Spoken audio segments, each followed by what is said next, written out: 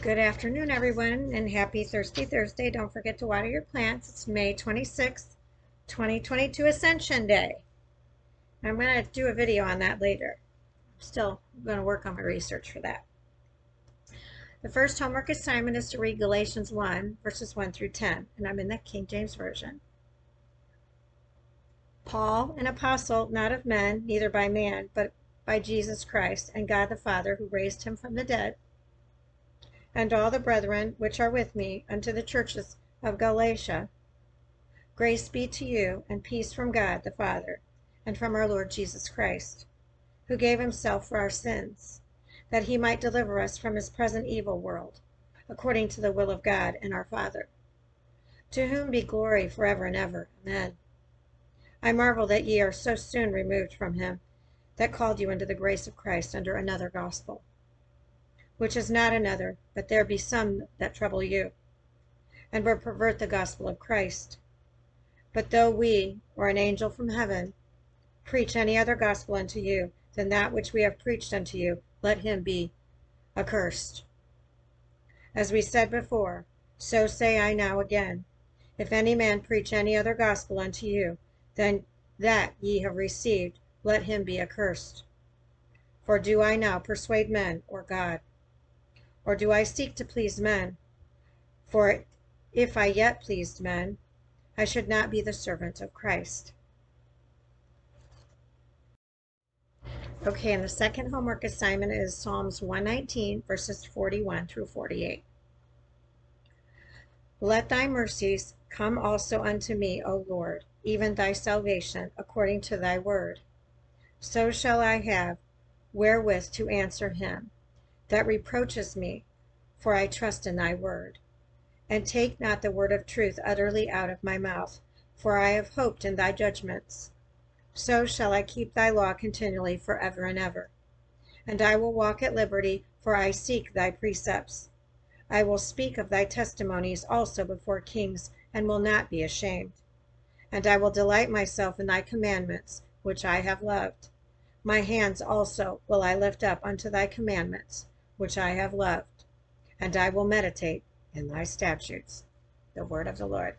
Thanks be to God, in the name of the Father, the Son, and the Holy Spirit. Amen. Turn this off. So, if I were still trying to please man, I would not be a servant of Christ. Galatians 1, verse 10. That is the biggest, that's the biggest lesson for that you need to learn quickly. Everyone needs to learn if you haven't already. You need to spread that. And I'm going to say it again. If I were still trying to please man, I would not be a servant of Christ. You can't please man and follow Christ. It's not, they don't work together. You have to follow Christ first.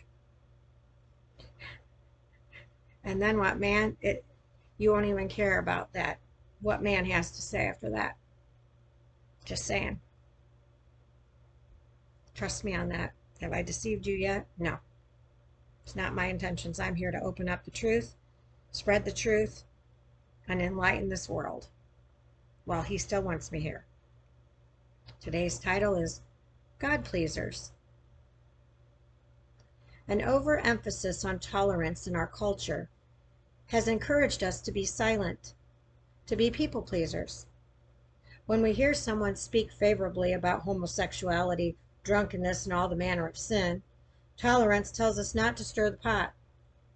As a social tactic, it seems wise.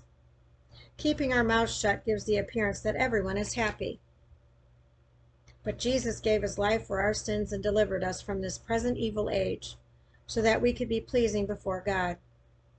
As Christians, we should seek to please God with our works, not man. When the world's gospel of tolerance would have us muzzled, we have an opportunity to speak up for the gospel of Christ. This includes defending our Christian morals. If we do not stand up for the morality of our faith, we imply by our silence that we support the sin from which Christ has freed us.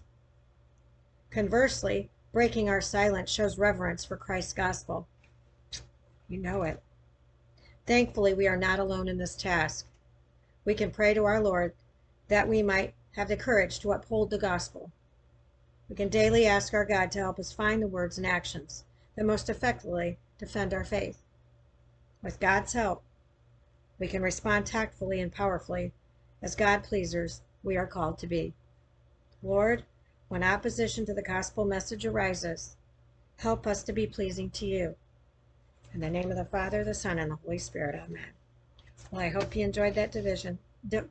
Stay tuned. More coming up. Love to all bunches and bunches. Bye.